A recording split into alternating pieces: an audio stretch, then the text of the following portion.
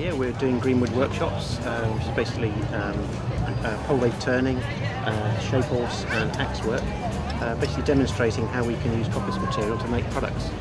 And people can come and have an hour-long workshop and they get an hour of my time and I'll teach them how to do that.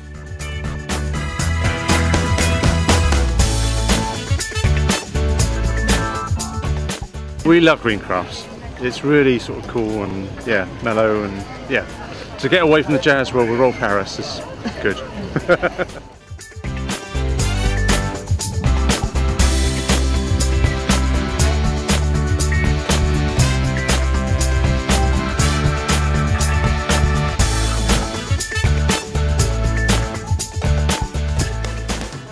I've got a store called Weave World.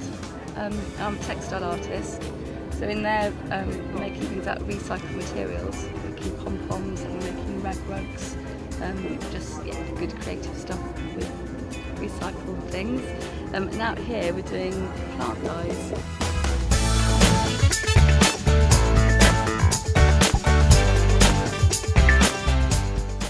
It's cottage industry, isn't it? It's individual craftspeople, and it's skill sharing. It's cutting out the, you know, just buying your wool from the big factory company.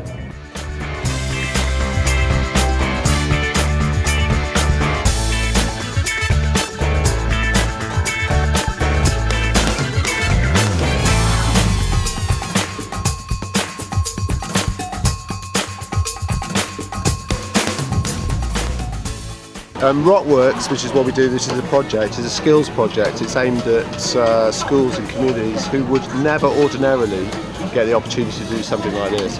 It's about introducing people to a new medium, if you like, and it addresses various kind of skills shortages, particularly in building conservation. Kids get into stone and ordinarily they wouldn't.